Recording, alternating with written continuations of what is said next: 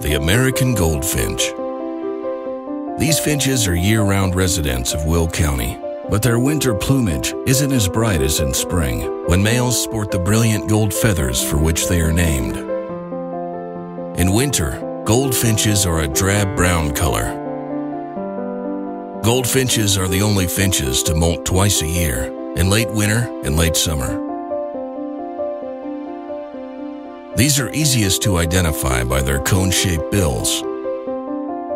They are distinctive in the air because of their bouncing flight pattern. They also call out in flight, making them more visible to passers-by. Some say the call they make in flight sounds like they're saying potato chip. Goldfinches are seed eaters, and it's easy to attract them to your yard at any time of the year by keeping your bird feeders stocked.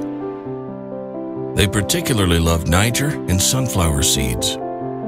In the warmer months, they also eat seeds from plants such as thistle and milkweed.